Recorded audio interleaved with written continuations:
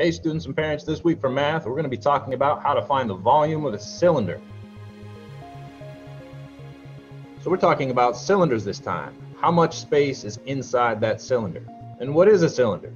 It's a right prism with circular bases, like a can. So what we're going to do is, we're going to calculate the area of the base and then multiply that times the height.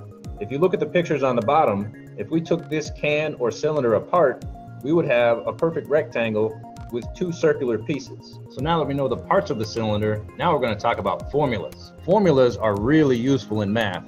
We're going to look at the formula to calculate the volume of a cylinder. So here's the formula for volume of a cylinder. Here's how we calculate it. So here's the formula for volume of a cylinder. Let's look at the parts. One of the parts is the height of the cylinder. We're going to multiply that times the radius of the circle squared. The radius of the circle is halfway across the diameter. Next, we're going to multiply that times this symbol, which is the symbol for pi. So let's talk about this little symbol called pi. As you can see, pi is a pretty complicated number. We're going to shorten it down to the first three numbers there, 3.14. This is a value we use for all kinds of calculations and formulas having to do with circles. If you're using a calculator for your formulas with circles, your calculator may have the pi button on it. Oh, no, not that button. Although I wish I had a button that I could get pi with. The button on the calculator would look like this. So let's go back to the formula. If we multiply our three values together, we'll get our answer for volume. Let's try an example. In this example, it says, for the cylinder shown, find the volume. First, we're given the height, which is 4 centimeters. We're going to plug that 4 into our formula. Next, we have the value of 3 centimeters for our radius. We'll plug that 3 into the formula. The last step would be multiplying all these numbers together. So we would have pi times 3 squared times 4. If we multiply these all together, we get a value of 36 pi.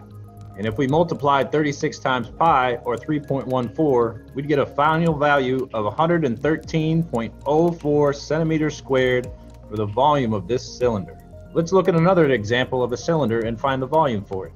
In this example, our cylinder has a height of 5 feet. We're going to plug that 5 into our formula. Next, it says our radius is 6 feet. We'll plug that 6 into our formula as well. If we multiply the radius squared times the height times pi, we'd have 3.14 times 6 squared times 5. If we do this in our calculator, we'll get a value of 565.2 square feet for the volume of this cylinder. So we went over the parts of a cylinder, the formula to find the volume of the cylinder, and went over some examples. I'll be posting some practice pages for you guys to work on, as well as some slides to look at. If you want any more information, let me know and I'll post that as well. And if you'd like to Zoom, just click the link to Schoology.